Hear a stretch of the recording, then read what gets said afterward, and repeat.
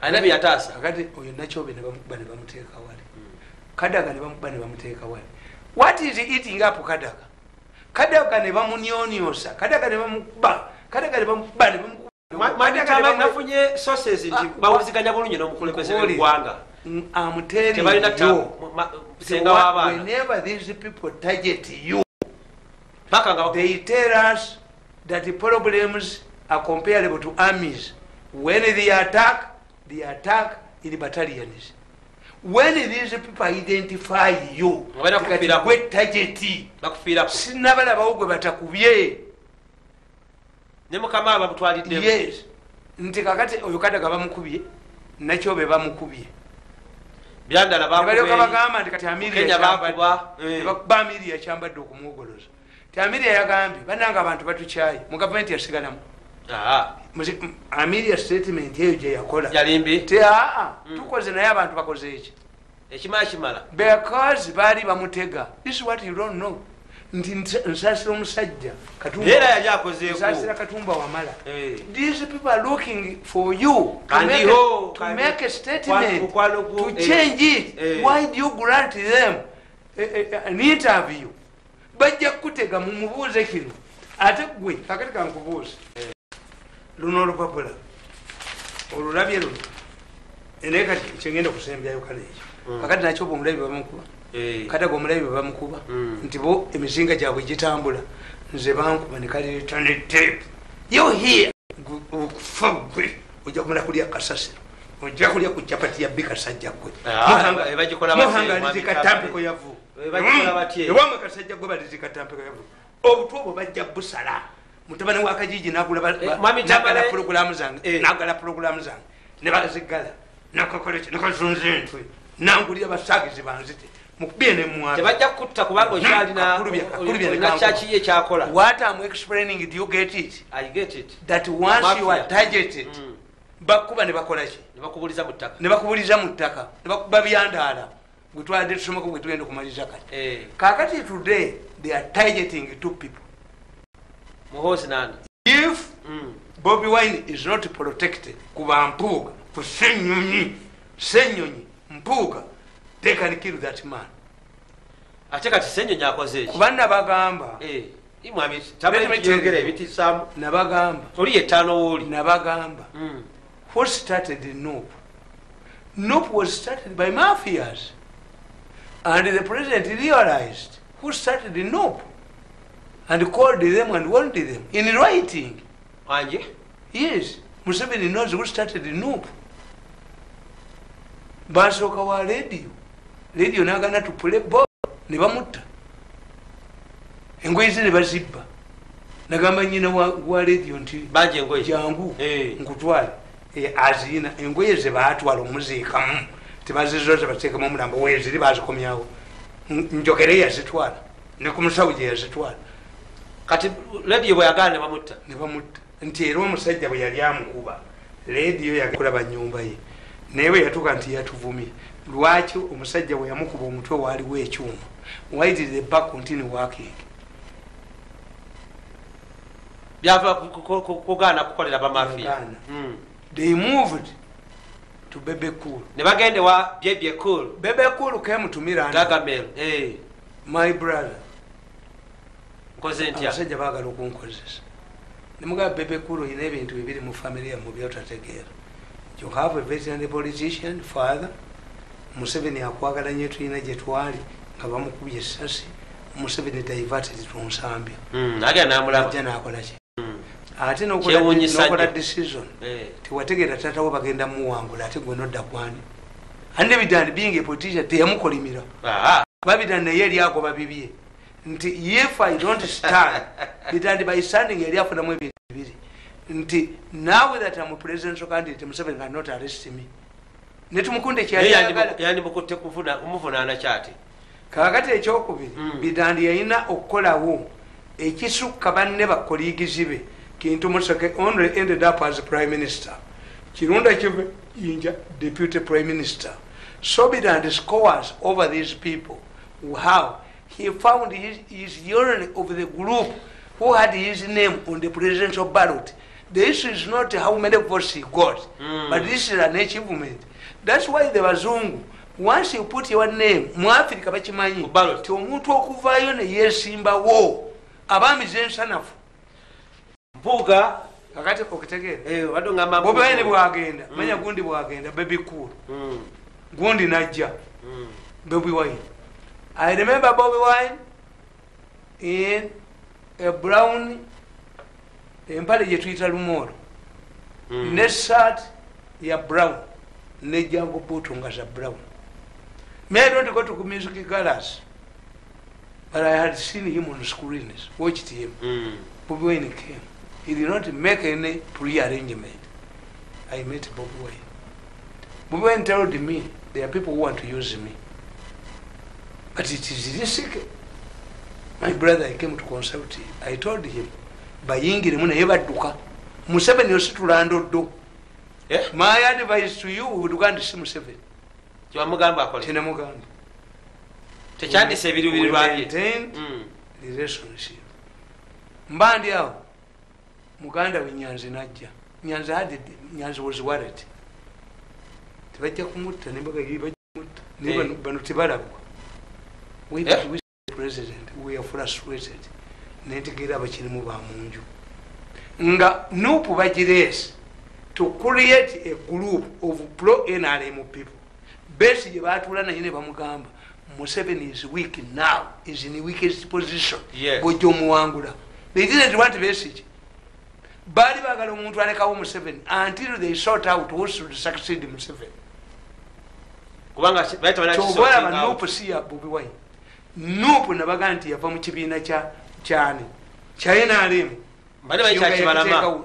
Kibalama yakati wa UPC yatekawo akabiina ke. Ebyo bibiina babiteekawo ne mutabani wange ayinamu. Lugunda ye patroni wabyo. Chairman wabyo ye amanya Museveni. They get money. Bamanyiro babiyeyambisa. Kati ekibiina kya NRM kyajja kiti ate kifuuka ekya Nupu. Nabaga nti mu Nupu basasulangako half eza campaign. Who paid the balance? Lwaki abanupu bakola akamyufu ng'omusango guli mu kkooti. Oyo omusajja baamukubira essimu. Mpuliriza ebintu ebyo mwami Tamale bimaze amagezi. Balamu n'agenda nga people power n'agiri yesalinga. Balamu yakolera bano. Why?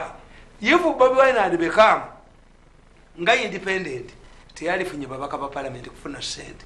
These people want naye baamubala. Bayina we baamubala. Abeereko waali. Bobi Wine talina muganda we yennyini yayitamu. Why? Never making Bobi Wine. Bobi Wine yetamanyi. Lwaki oyo simanyi mwetisinkwe erinnya lye eyadda mu constituency ya Bobi Wine. Nku nnyingi yabalimba nti atunze ettaka lye miliyoni 2. Nku nnyingi alina gy'ajja miliyoni 2. Nku nnyingi ne bw'omukola otya tayinza kufiira Bobi Wine. Why? They wanted Bobi Wine to be brought outside the parliament. Besigye failed to control his part outside the parliament. Ben Kiwanuka failed. Kubanga bali weeru. Kati ngalo nakali munda. Bobi Wine yazukiza abafu bonna muganda we yesimba egomba naago. Nyanzi ne yesimba wano naago. Nagenda mu kooti ngavuganya mutani wange ensereko. Ne bamugundirayo. Yayita kimanyi. Kakati Ssenyonyi omuvunaana ki n'embuga. Embuga ndabagambye. Omuvunaana ki kubaze ndaba ali ne munyagwe ennaku zino. Yayimirira mu constituency egi. Ne gundi. NRM teyasimbawo omuntu. Omwana wa Boulevard Hajati omwana yagamba tuswala mama mola wajati tuswala NRM tesimbye omuntu omwana ne yegulya gomezize finance bali bamuwadde ki omulezi we waffe yayita mwana opposite bali bamuwadde ki ne bakwata gundi onani Kasolo kati otegeeza ki ku kyalo wa Boulevard yavaayo ne batto omuntu ne bamusuula mulale ya Kasolo ne kingamba ngamba yina ne Kasolo mutabani wange ne muyita ne mugala ba video olaba abakupulaningi nga nakalema ino genda mu ministry ya finance afosifying accounts za Kasolo bamusibe batyamu omuntu sagala bulabi wa fagamenti nenga baagala kubba ttaka ly'essango bbe sagala bulabi wa fagamenti wawayiriza mpayiriza ndinaba kikino nti muwala wa Hotel Boulevard muwala wa Jati okujja okwesimbawo ku mpuuga ab'NRM bali ate baali babuliddwa candidate baali baagala mpuuga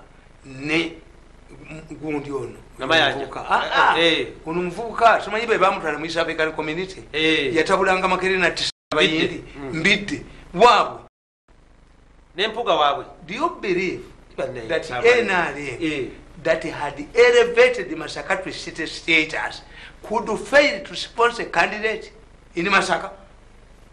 Kyewuunyisa kuba n'ababiri kyobula mpuga ali dangerous Senyonyi bamuzuula nga talina biwandiiko.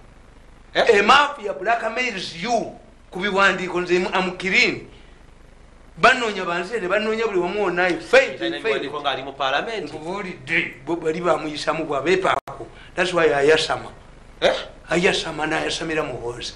Kakati today the situation is balina okuva ku Bobi Wine abo enkuba gye babadde bakubamu Kadaaga, enkuba gye bakubyemu Nakyobe, yenkuba gye bakubamu Muhoozi kati. Why is Muhoozi targeted? Muhoozi has become a target. Why? Balowooza nti is not a serious contender to the presidency. If you want to nze balowooza mulalu nakulebye gulo ekiro bano bonna badduse ate byeddeko nga meeting ewedde abasajja abo bewabadde nab'ekiro bewabadde nab'ekiro ate bwe bagenze balina meeting gye bakoze muganda wange toddamu kusinga n'abasajja abo ddayo gye wabadde ovunamire omusajja olwavudde ewuwe kye bakukoze mbu bakugamba dda towulira kabakukubira eddala amanyi. There was a meeting last night which lasted about 4 hours. Olwavuddeyo ate ne batuula kano akazunze ntu akanuka katuddemu eddakiika ntono nekatema nentu yaako kano kobutu kokadduka dda kabeera ku mikolo gyenaalemu kakati kadda eri kali Kongo akola anti yakayita n'akatunuzamu n'akalaga ebintu nekafuka mu mpale kabuuze kye yakakola yakakubira obutambi nekavayo ngaobutu bwako bukajagaladde kavayo obutu bwonna bukajagaladde nekajja kabuulya munne waako nti the man has given me everything. I could not deny. Have you told him everything? Yes, but that must be Mirundi. That must be Mirundi. Nzemba londo lo babu siru bwamwe. Yatulagenda kubyagala mwami ntabamba tutuse wanuka ati ku Muhoozi. Kati batutuka ku Muhoozi. Muhoozi ina advantages. One, if you want to be a bishop in the Orthodox Church, you don't get married. Ne Muhoozi kimuyobeleka kwenza kikina abala. Bya bulimba. These are lies. As a treaty season kugambi, these are lies. Ye kibichi etalina mawulire kakati kankubuuza abasajja bano Muhoozi yabasanzeewa ebyo Bobby ampalana yabasanzeewa let Muhoozi confirm nti yabaddewo gye yabasanze wulira akugamba Lieutenant General Muhoozi Kayini Lugaba omuduumizi nga omuduumizi w'amagye g'okutaka yeerwanyeeko ku bujulizi obukambwe President wa National Unity Platform Kyagulanyi Sentamu Bobi Wine bwe yatutte mu bazungu ng'amulumiriza okuduumira akaki okudumira okuwamba n'okutulugunya bannayuganda abawakanya obukulembeze bwe bwataata we General Museveni gye buvuddeko. Bobi Wine yawerekeddwako mukazi we Babi Itungo, mukwano gwe ali oba Bukeri ali Bukwe Ssaabawandiisi wa Nuupu David Lewis Lubongoya akugamba Bobi Wine yasabye kakati nkubuuza if you read this story alumiriza Muhoozi where is where Muhoozi met these people? Omulezi yagamba nti yamugulira ne kaki n'amugulira engoye eziwerako biki. Kyenkubuuza, is it true that Muhoozi had an exclusive interview with these people? And if he did, he made a mistake. Because when they ring you, they trap you. They only ring you to justify what they want. Have you ever seen me, a journalist coming to me and smash your head? These are mercenary meetings. Benyundo. Olaba omu ku my close friends yabadde asimudde obutambi bwange n'atamanya nti obutambi buno buli kwembasa zonna buli luddawo. He might have been given a lot of money. Nze simunenya. Naye n'amuwa ssente abamukyama. Do you believe nti obutambi buno enesimu bw'ogibba ngibalusa ekutta? Wangambye balukira gijjemu simu sindika kiwanuka n'agigira system yayo system jibbe ngino eri musanso n'abaana bange ne baga gugizanyireko nze kintegeera nti bajibbye nga ngikolera system yayo ng'ebaluka era ogenda nayo gwe jibbe yino ngirikewo kakweza nga tulugunyizibwa kamalawa mugongo gonna guweddewo. Let us ask the aides of Afende Muhoozi whether he granted an interview with these people, which is a fiction. But do people know that this is a fiction? Who talked on Muhoozi? Simulabanga koko nga akoze press akoze tweet size ku Twitter. Nolaba abasajja batulugunya. Uyo kakweza yennyini. I told you. Fana yisi cropping. I told you. Yennyini yaliko. That unless you are talking rubbish. Let us look at the history. Nebele bikole bukozi. Leka nkubuulire. Ani yamutulugunya beetulugunya bokka. Ne bamuko tuka ku kino. Baabwe. Bani. Baabwe ono waabwe ono.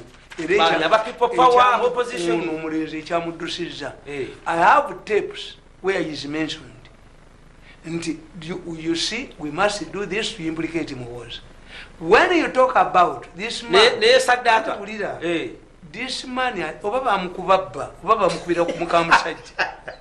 this man, let me tell you, this man, I've never heard about him until he was stated that he's an author who writes international books. Where are the books?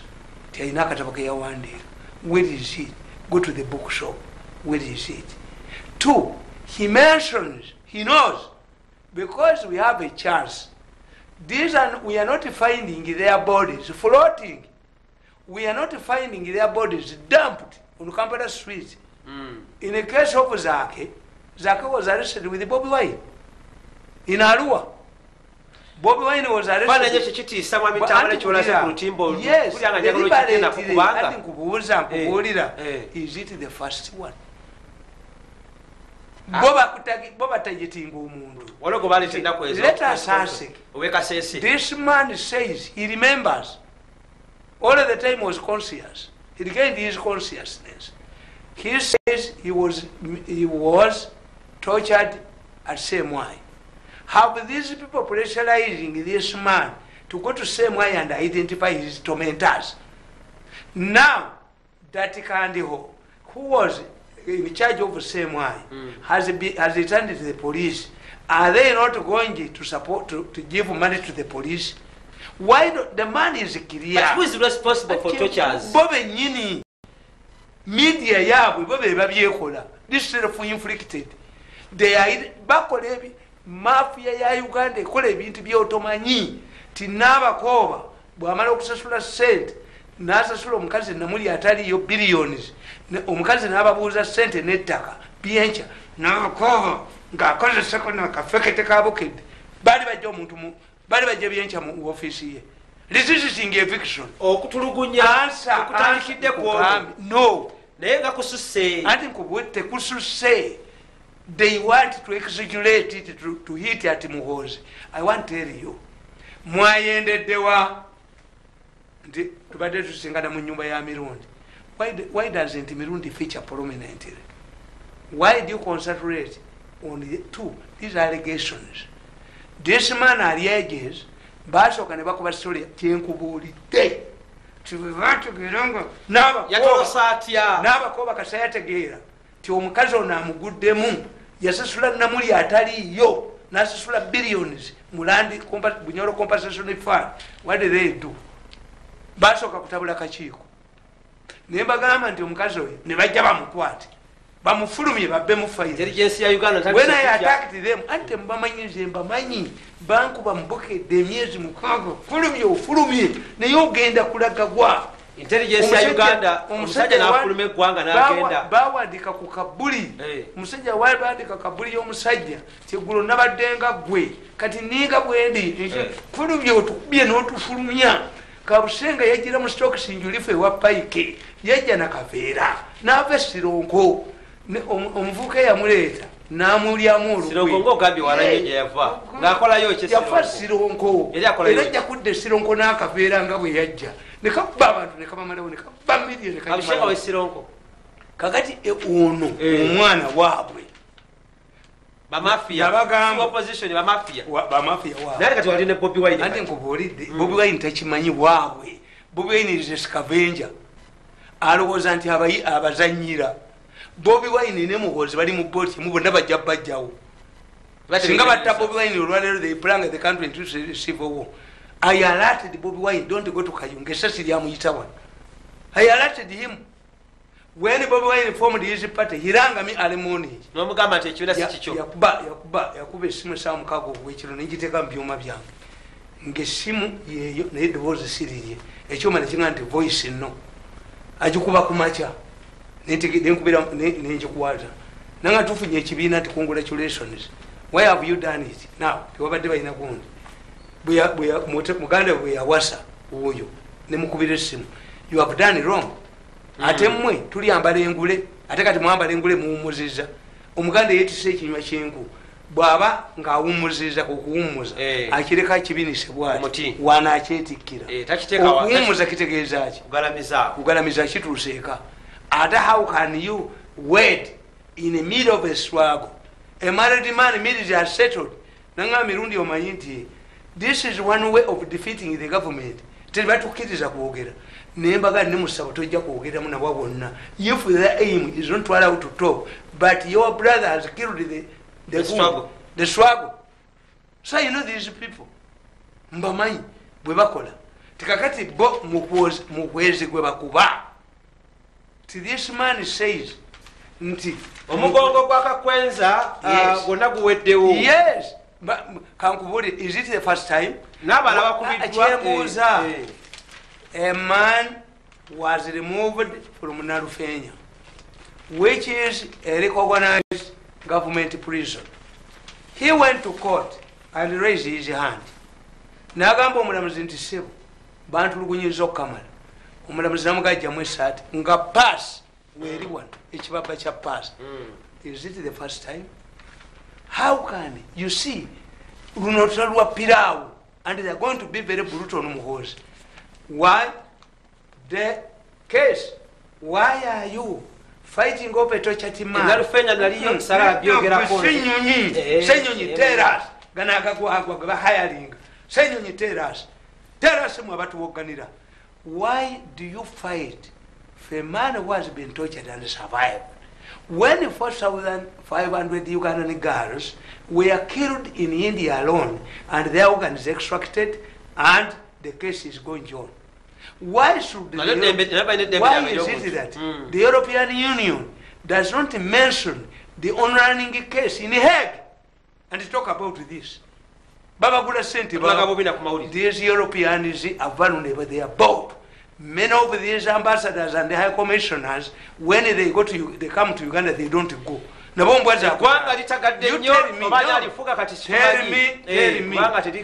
me, umuzungu yavawan, nga ambassador wa Uganda, bamusindise mu Uganda wan, nabere wa Africa minister mu America. It's only good.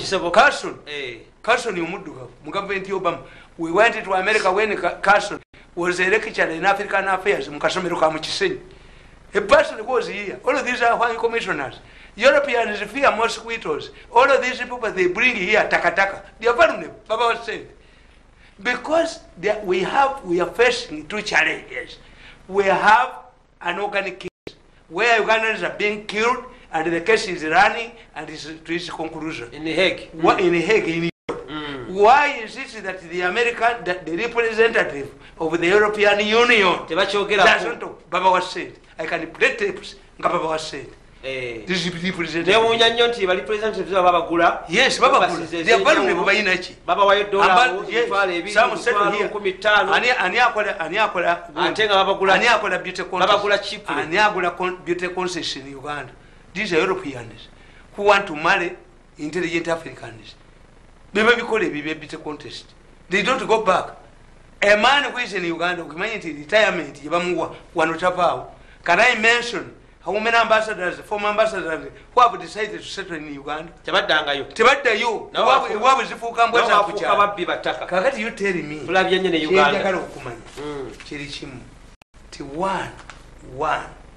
Ani afuga eggwanga lino. No. Omusajja mafia. Ankubuulire. Si Museveni kati. Omusajja ateresa munne. Ensawo ya cement. Emitayembwa. Namugamba omuwala we ti emitayembwa yange giriwa. Namugamba nti empungu yazisisula emmese zagimekese. Nagamba emmese zagimekese nti naye namuteeza ensawo ya cement. Namugamba cement wange aliwa nti ate empungu teyamusitudde. Namugamba naye oli musiru gwe.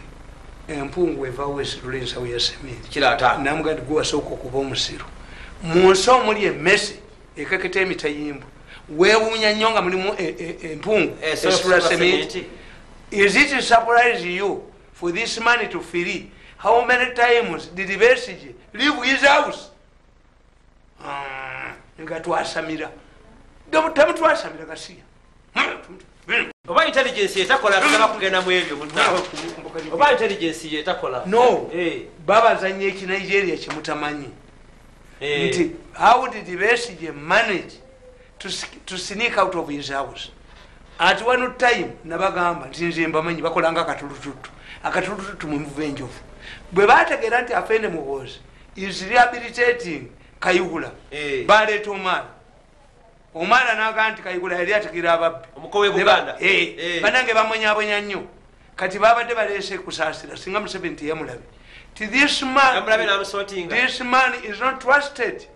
All of those who worked with him yabadyayo kuba bamanyi nti waliwo okukomyawo ki omuzigo. Waliwo okukomyawo abantu be banyiiza. Nze siyinza kudda omukono siyinza kukola mu gavumenti ya Sezaalawo. Abonyabonyeza nnyo famire yange n'atwavuwaza hiru fast kuteegula ajja kumira kuteegula namulabye ekiro nenzina amazina mu ddiiro nenkuma n'ekyoto akakasaana nentekako akasaana ayongera saana ddala bakubye famire yange n'agimalawo. He must kneel before me. Who are you? Kill me and they kill you. You kill me in the morning, they kill by evening. Never found what could tell me. Never forget to live above. Government because they are bringing on an individual. I told you, Ndimoze was swallowed. Mugende munonye waswalule. When they came to power, IGG. Yes. Bwe bajja mu buyinza, omusajja bamuyitanga Kapiteni Kayira. Kapiteni Kayira yatta abaserikale ba Fed mu babajjaggulu n'abateeka mu kikonteyina abiri mu abo. Gayira nga tulugunya abantu mu lubiri. Waswalule yatumya Gayira as deputy IGG. Gayira najja mu office ya Waswalule. Yali wabyafayo Waswalule ku parliament. N'alagira abaserikale nti mumuggyeko pistol. Kongofu man. Gayira najja mu office. Namusomera emisanga etulugunya yatulugunyamu abantu mu lubiri. Waswalule n'akola bw'ati. N'ennyota zino n'aziggyako n'aziteeka mu ddoloowa ye. Namugagenda. Get out of my office. You are unfit to be an office. Waswalule. Yes, mujjako ennyota. Gayira ne bamugamba nti fulendi wa Waswalule bali aba Mirundi ne Kandiho New Vision. Yali akyali musita. Gayira najja naga nti omusajja anzijeko nnyota zaali sina gye ndagala sizirina. Basoose okunzijako. Is only the commander in chief who can demote me.